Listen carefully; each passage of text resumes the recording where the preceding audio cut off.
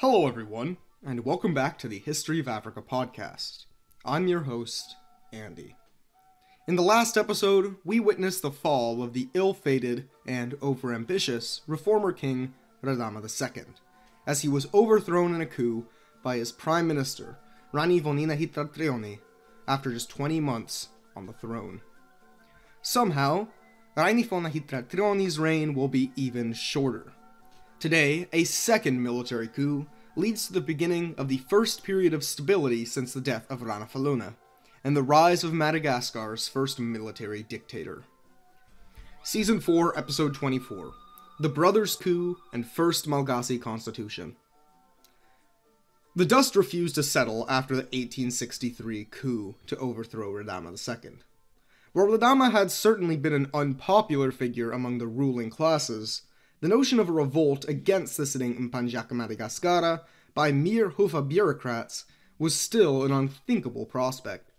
Such a coup had no previous analogue in Imerina history since at least the days of Andrea Massina Faluna, almost 2 centuries ago.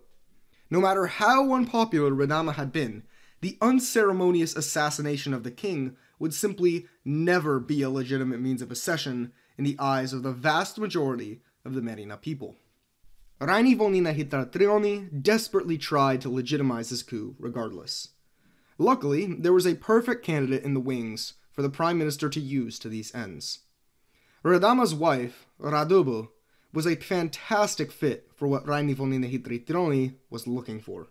Radama's adoptive children were far too young to take over the kingdom, so there were only 2 primary options for Radama's successor: his first wife, Radama, or her cousin and one of Radama's secondary and lesser-known wives, a noblewoman named Ramoma. Though they were related, the 2 women couldn't have been more distinct in terms of their political agenda. Radama, as we learned last episode, was a traditionalist, with her believing in strict adherence to the Imerina veneration of the ancestors and the Sampie. But unlike her old mother-in-law, Rana Faluna, she was also a traditionalist in her adherence to traditional gender roles, conforming to Imerina society's preference for apolitical and quiet women. As a result, she maintained a vast distance between herself and the political turmoil of Radama II's rule. Ramoma, on the other hand, was an active political figure. She was the brother of Ramboa Salama, the leader of the short-lived 1861 failed coup attempt against Radama, and rose to prominence by supporting her husband and actively denouncing her brother.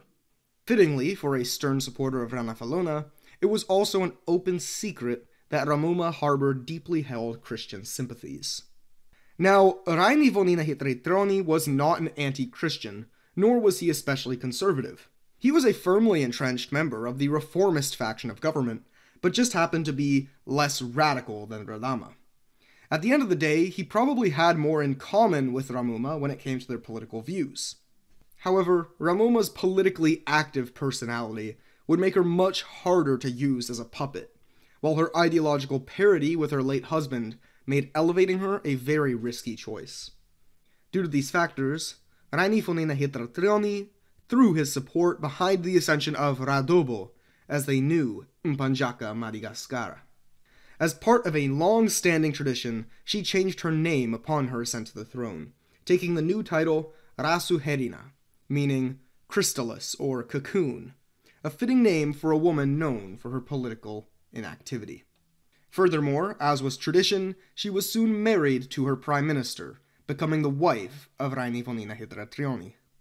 The most significant development related to the rise of Rasoherina to the monarchy, however, was certainly the curious document which her new husband demanded that she sign. This odd document laid out a series of demands governing the monarch's behavior, their succession to power, and a list of rights of the people of Madagascar which the monarch could not obstruct. This was to be Madagascar's first written constitution. In my research, I was unable to find an original copy of the document, if one exists. Despite the monumental status of the document in Malagasy history, there is, as far as I know, no surviving original copy. Our only awareness of its contents come from a summary done by missionary William Ellis, the same LMS missionary known for his photographs of the former Emperor Radama. In his summary, Ellis quotes the Constitution as such. Article 1. The sovereign shall not drink spirituous liquors. Article 2.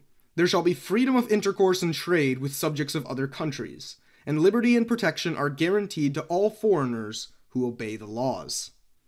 Article 3. Duties are to be leveled on exports and imports, and commerce and civilization are to be encouraged. Article 4. Domestic slavery is not to be abolished, but masters may choose to give freedom to their slaves, or sell them to others within the country. Article 5. The military force of the country is to be upkept. Ellis does not quote the remainder of the Constitution, and instead he makes indirect reference to a few other crucial articles within its text. These articles included the affirmation of the abolition of the Tangena ordeal, the guarantee that no person may be executed unless they are found guilty by a jury of 12 men, that the noble and bureaucratic classes of the country must be allowed to participate in the making of laws, that the death penalty could only be used at all in cases of great crimes with the consent of the nobility, that heirs to the emperorship had to be approved by the nobility before their elevation, and finally, guaranteed freedom of religion.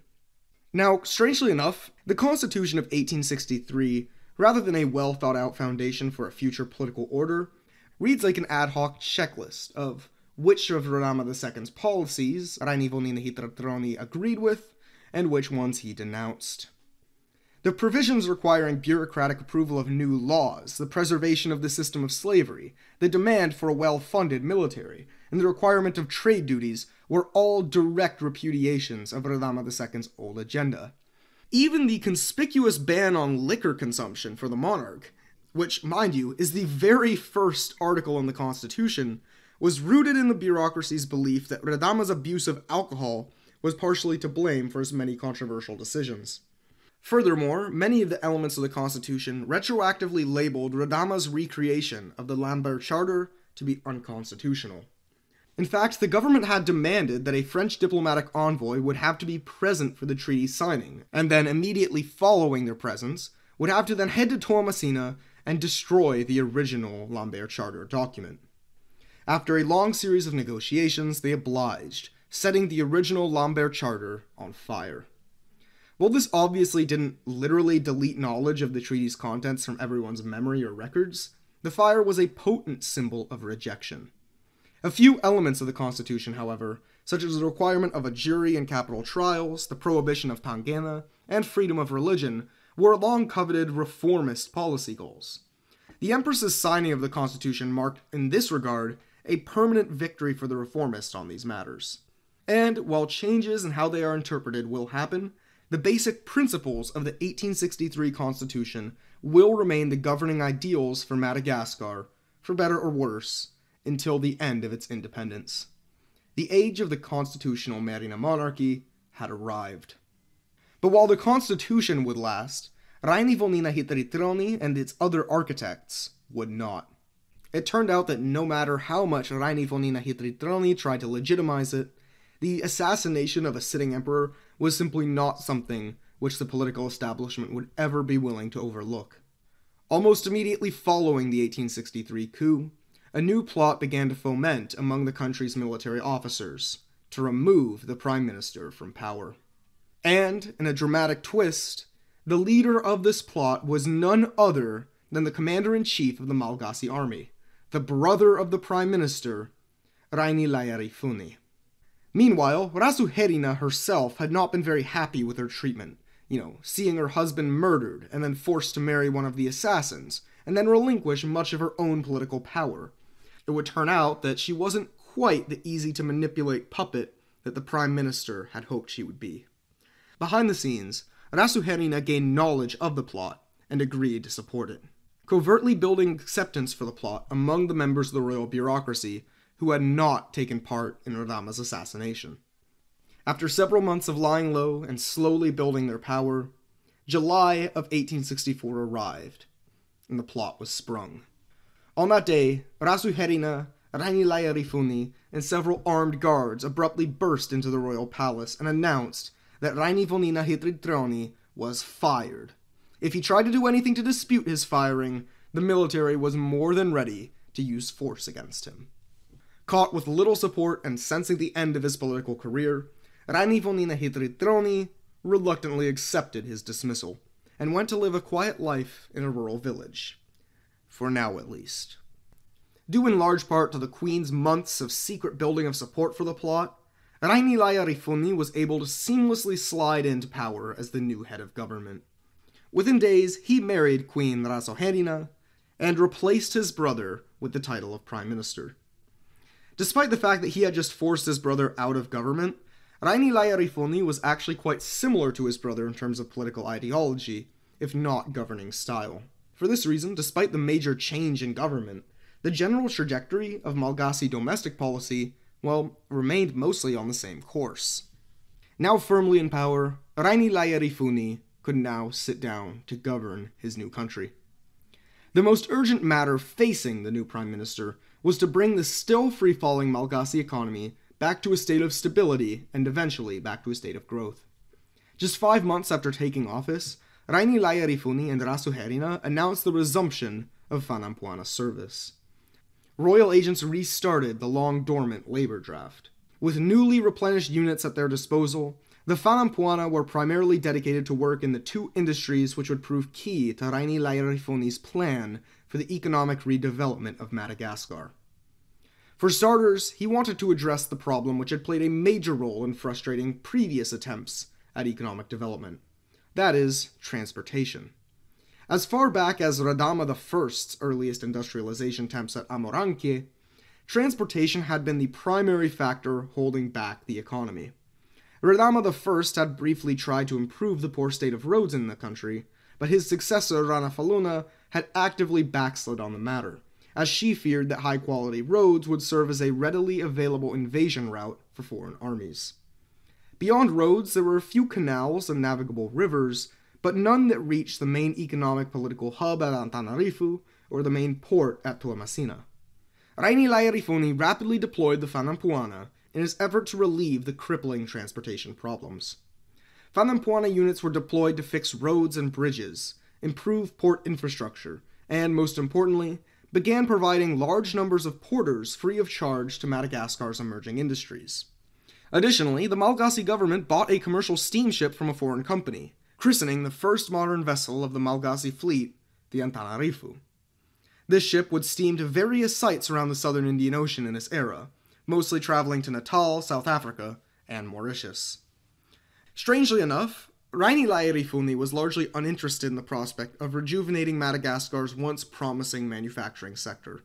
While much of the infrastructure was still in place, given that they had only been abandoned barely a decade prior, the sheer amount of capital that would need to be invested for no immediate payoff to revive this industry ensured that a revitalization of the Mantasua complex was off the table.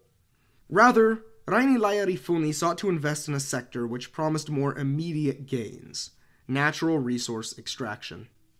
Madagascar possessed a few key natural resources that were highly coveted on the global market. And, crucially, the desire for these natural resources excited potential foreign investors far more than investing in Malagasy domestic industry.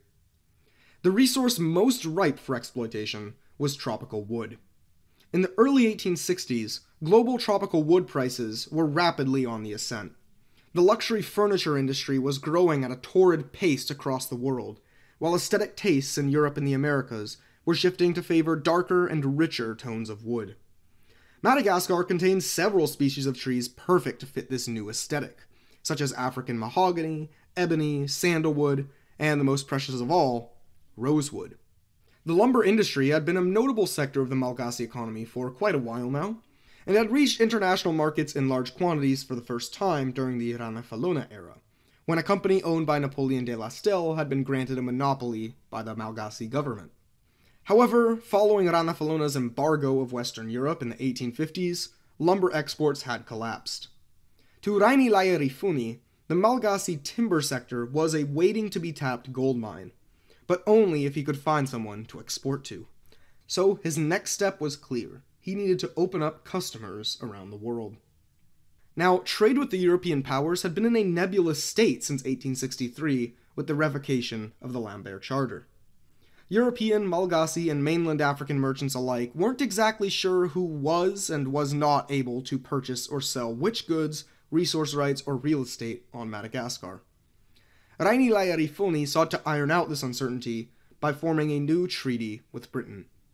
Diplomatically, these new negotiations went fairly smoothly. But while Britain was easy, reaching a treaty with France would be a much harder case. Now, we're going to take a brief pause before coming back to the history so we can get a word from this episode's sponsors. French merchants and state officials had been eager to take advantage of Madagascar's resources following the introduction of the Lambert Charter, only to have the rug suddenly pulled out under them in 1863.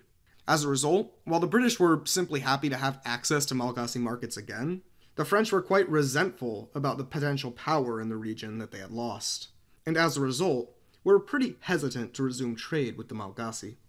Eventually, though, Rainilaiarivony's foreign ambassador managed to extract an agreement from the French.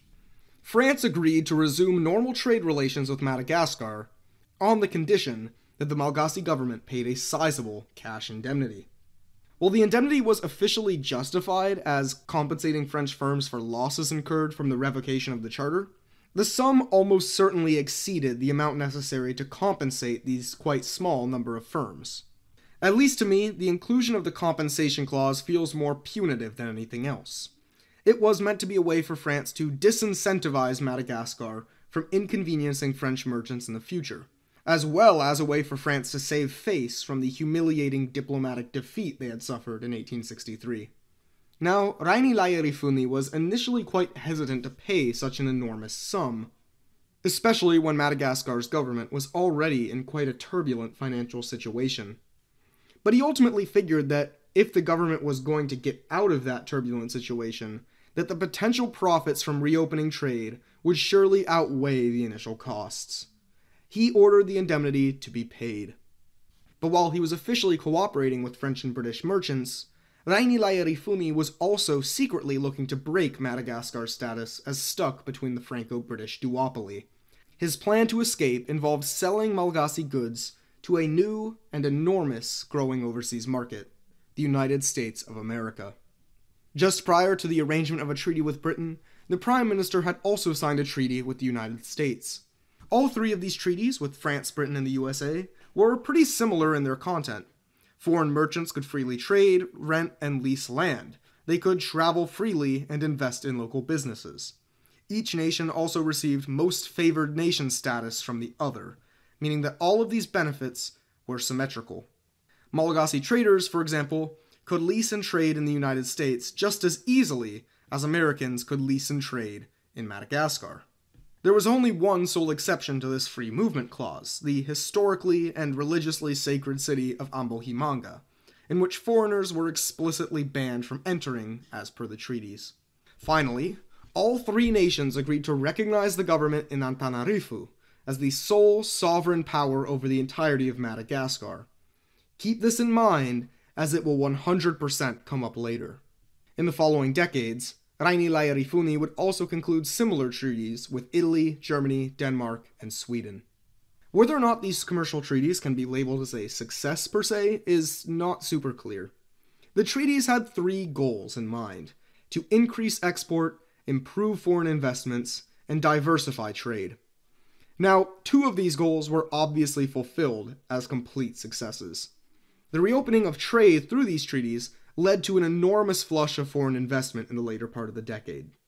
A few French, but primarily American and British firms began investing heavily into the Malagasy logging and forestry industries, supporting the export of not only precious timber, but also of various small shrubs and succulents used in medicine.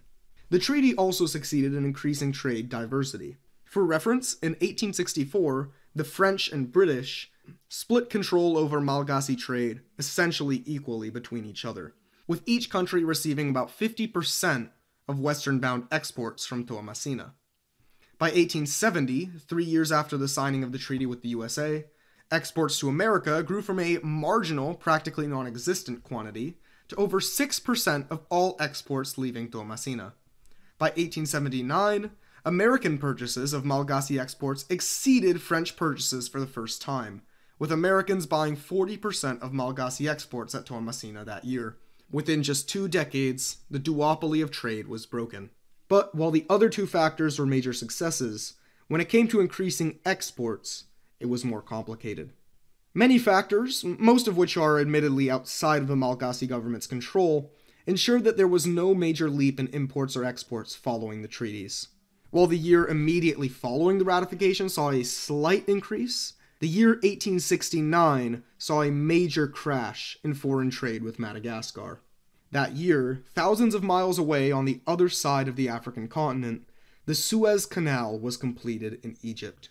This canal fundamentally changed world history, and Madagascar would be no different.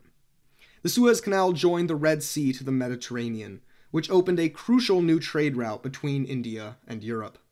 The newly opened canal route was significantly shorter than the traditional route around the Cape of Good Hope. While this was very convenient for European merchants hoping to trade with India, the new route bypassed Madagascar entirely, leading to an enormous slump of merchant visits to the island. Ships sailing between Europe and India had, for centuries, served as one of the main sources of maritime traffic in Malagasy ports, with Malagasy merchants selling food, hides, and timber to passing ships. Now, with the canal completed, the only ships which continued to take the longer route were those which were too large for the canal, meaning that a significant portion of maritime traffic could now move between Europe and India without even considering the idea of passing through Madagascar.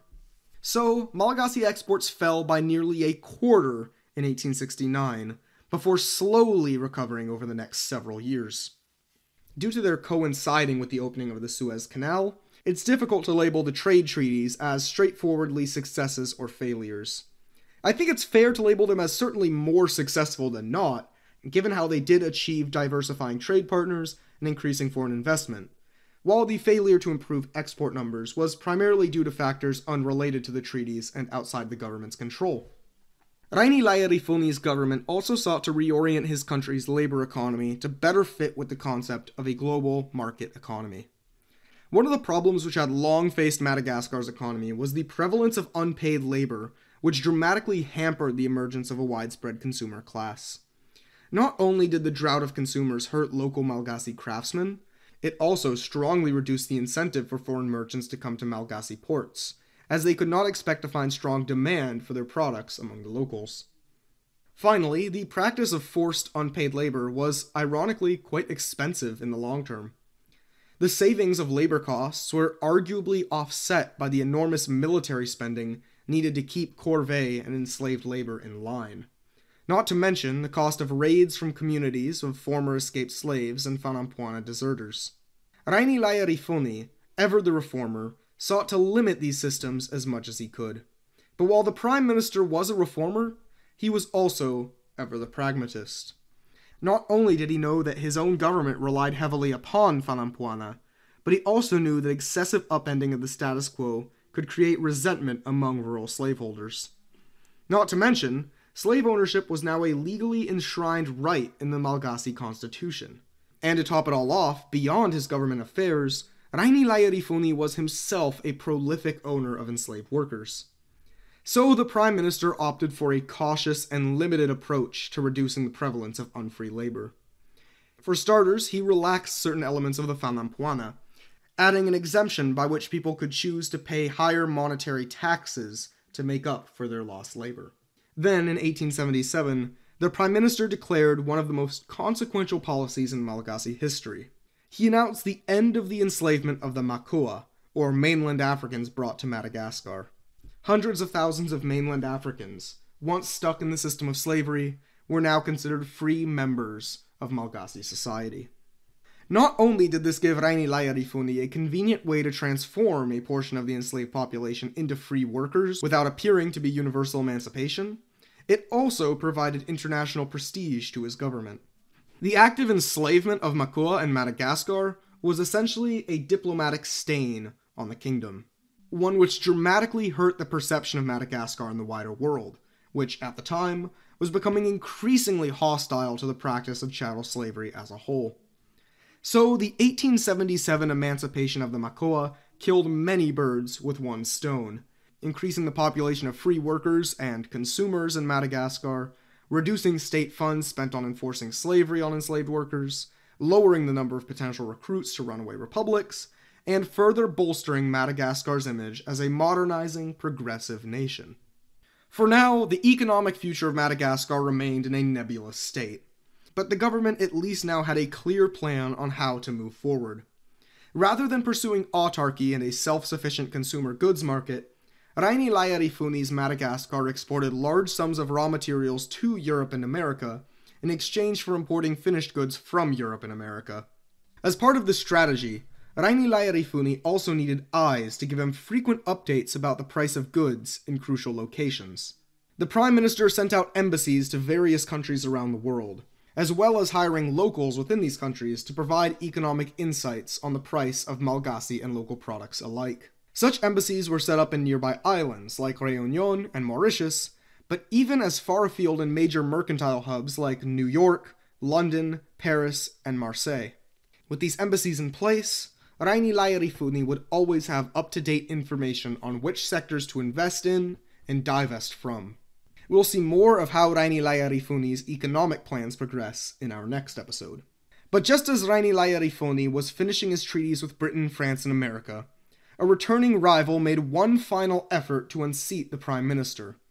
In a twist that fooled nobody, it turned out that the old Prime Minister Rainivoninahitriniony was not actually going to give up his political ambitions for a peaceful life. For the last several months, the former Prime Minister had been accumulating allies in a bid to retake power.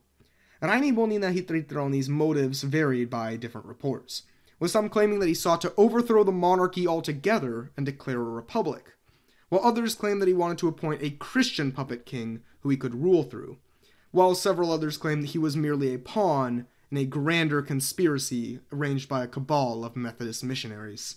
But regardless of his reason, the former Prime Minister and a small group of sympathetic soldiers and former bureaucrats, many of whom were men disgraced and fired by his brother, as well as a great number of Protestants egged on by hopes of an officially Christian kingdom, began stockpiling arms for a putsch. However, they would have to wait for the perfect moment to spring their attack. In late 1867, the Empress Rasoherina, still in her mid-50s, caught a severe case of dysentery. The disease continually worsened with each passing day until, by early 1868, it was abundantly clear that this disease was going to claim Rasoherina's life, and that it was only a matter of when. Rumors trickled out of the royal palace, but to the public, they were just rumors. They weren't sure who to believe. Fearing what could happen if the public knew of the queen's infirm status, Rainilaiarivony hurried the queen away to Ambohimanga, where she could try to recover away from the public eye. However, there was one major factor complicating Rainilaiarivony's plan. Fanorona, the largest single Malagasy public holiday, was approaching. At the start of every Malagasy New Year, the mpanjaka Imerina had always performed the ceremony of the royal bath. But when the big day finally came, Rasoherina was conspicuously absent. As per every year, there was an enormous crowd assembled outside of the royal palace, and imagine the shock and the confused crowd when, instead of the queen, the Prime Minister approached them and delivered an awkward speech noted for its implacable lack of convincingness. He assured the crowd that the queen was doing just fine, and that she would love to be here for the ceremony. She was admittedly a little bit under the weather, but don't worry, she's in generally pretty good spirits and health. Rather, she was only missing the festival due to her doctor's advice that she should leave the city and get fresh air out in the countryside. After what was surely an awkward reception from the crowd, the Prime Minister promptly left Antananarivo to rejoin the Queen. In an immensely unlucky twist, Rainilaiarivony himself caught the illness, meaning that he too was out of commission for the next several weeks. The awkward speech in Antananarivo had confirmed what the public had long suspected. Despite the Prime Minister's unconvincing claims otherwise, the Queen was seriously ill, and she was probably going to die. For the conspirators, a more perfect opportunity for a coup couldn't have fallen into their lap. After 2 more months of waiting, just to ensure with certainty that the Queen was not recovering quickly, the conspirators launched their coup. They stormed the royal palace and, after a clash of cannons and guns, overpowered the guards, and even took the captain and several important palace ministers hostage. It seemed like the plan was going off without a hitch, but things started to go awry when, somehow, that royal guard captain managed to slip away from his captivity and made a dash to Ambohimanga. Halfway to his destination, the captain met a messenger from Rainilaiarivony. The Prime Minister had heard the cannon fire from the palace all the way at Ambohimanga, and was mobilizing to fight back. The captain, understanding the implied order, began moving from town to village, informing the locals of the treacherous coup against the queen, and raising a force to retake the palace. The captain managed to quickly cobble together a respectable militia, and marched to Antananarivo. There, he continued recruiting among the city's population, until the conspirators suddenly found themselves surrounded by an angry mob of thousands of people. Recognizing that the government was not as prone to collapse as they had hoped, the conspirators laid down their arms and surrendered. The former prime minister and his allies were then arrested. Finally, in order to secure the unstable aftermath of this abortive coup, the ministers collectively agreed that Rasoherina should make one final appearance in Antananarivo. The queen, now visibly on the verge of death, was dragged into the city on a palanquin. In an effort to cover up the sheer state of the queen's declining health, a team of guards patrolled the area just ahead of the royal palanquin and ensured that all windows were shut and all streets were empty. The citizens would hear of her arrival, but they could not see her. The 20 most prominent leaders of the coup were gathered together in a trial, with the queen sentencing them their punishment. Now, executing a group of primarily Christian rebels would look bad, especially for a government trying to rebrand itself as friendly to European countries. Any execution of Christians, for whatever reason, would be smeared in European presses as they returned to Rana Faluna's persecutions. Instead, the Prime Minister and Queen offered official leniency, while essentially condemning the men to death in all but name. The men were given a life sentence in a sad, hole-in-the-ground prison. With no windows and only a shred of natural light escaping through a tiny hole in the ceiling, the conspirators spent the following years in a slow, torturous demise. Honestly, an executioner's axe would have been far more merciful. As everyone had expected, Rasoherina passed away only a few days after the sentencing of the conspirators. Rainilaiarivony had weathered the 1868 coup, and luckily, so did her cousin and heir. Rasoherina's last words were a simple request for her cousin: adopt the royal children and raise them as her own. Ramuma agreed. Finally, Rasoherina allegedly also conducted a last-minute baptism, converting to Christianity on her deathbed, taking the title of the first Christian monarch of the Kingdom of Madagascar. But strangely enough, in the aftermath of an abortive coup by mostly Christian elements, Madagascar would not slide back into an era of persecution. Rather, it would be Ramuma who would do the most to further the Christian religion on the island. Join us in our next episode as we examine the reign of Ramuma, or as she will soon be known, Rana Faluna II, a woman who proved the opposite of her namesake in almost every manner, for better or worse. Thank you for listening to the History of Africa podcast. If you like our show, then we would greatly appreciate if you could help support the show and our project of freely available online history education. You can do this by supporting us at patreon.com/historyofafrica, providing us a rating or review on Spotify, Apple Podcasts, or iTunes, or by sharing the podcast with anyone who you think might enjoy learning about African history. This episode is brought to you by supporters on Patreon, including Naomi Kanakia, Ayofagbamie, Dimitri, Emmanuel Zaudi, Alexander Travis, BB Milliam, Conrad Schwenke, Travis Bell, Johnny Knowles, Godfrey Sebelabier, Evan Edwards, Pascal Makocha, Joe Maxwell, Nkechi Nwawadike, Sheun Olorontimain, Kwachu Amankwa, Douglas Harder, Craig Bolton, Samuel Badeau, Ghassan Firjiani, Niti, Kitty, and Tariq Beetleman, among others. Thank you all for supporting the show. It really, really, really means a lot.